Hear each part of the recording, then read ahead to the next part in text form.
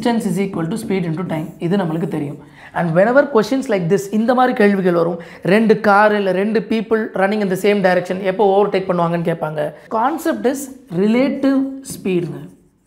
If it is about relative speed, SS, first SS ஞாபகம் வச்சுக்கோங்க. அதாவது same direction இருந்தா subtract பண்ணணும்.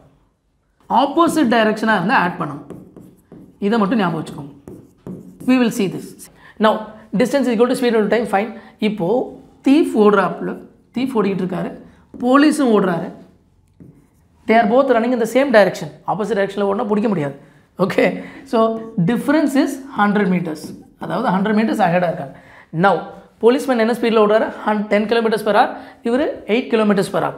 So, my relative speed will be same இருந்தால் subtract பண்ணணும், which means 10 minus 8. 2 kilometers per hour is my relative speed. The distance between these two is 100 meters.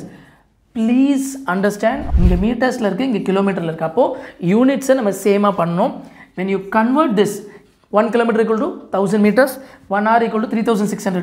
அப்போ யூசுவலாக நம்ம படிச்சிருப்போம் into 5/18, which means relative speed is 5/9 meters per second.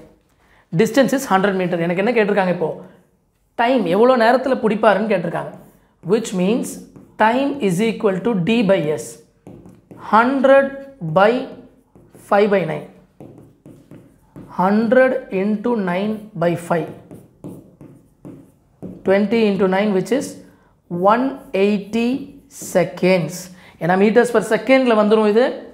அப்போ 180 seconds, which is nothing but 3 minutes.